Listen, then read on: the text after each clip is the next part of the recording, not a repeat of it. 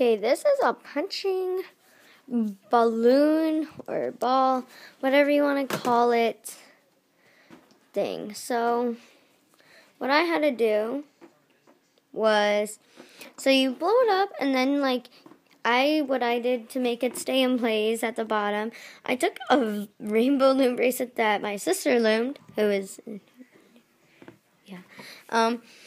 but I took one of hers and I just wrapped it around the little thing at the bottom, and then these came with rubber bands attached to the other side by a little thing that was made in the thing, so you can play with it.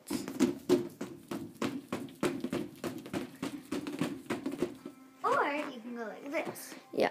Or you can throw it up in the air, and I blew them up pretty high, so why don't you dribble it?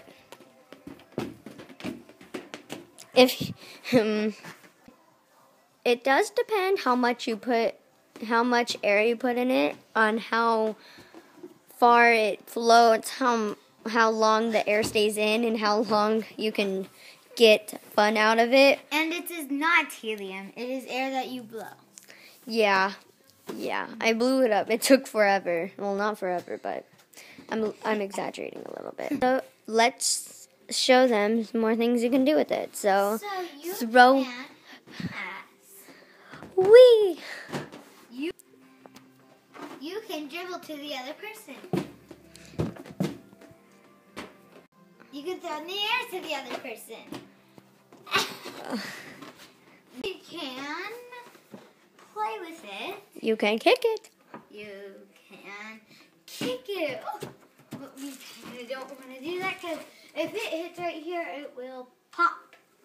And we will not have any more. And we're trying to keep this one. So if you're wondering where we got them, they came in a 3-pack and we bought them at Party City for like $2. But cool. But yeah, they're really fun to play with. Yeah. My sister's birthday coming up, and guess what I get to do? Blow up at least 12 balloons. Yeah.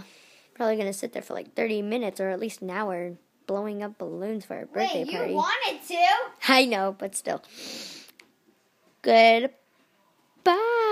Let's show you one more clip with the punching bags, balls, balloon, whatever you want to call it. Dun, dun, dun, dun, dun, dun, dun, dun, Throw it to me. Connor. Oh God. Connor, Freya, yeah. Oh, that hit. I'm in big trouble.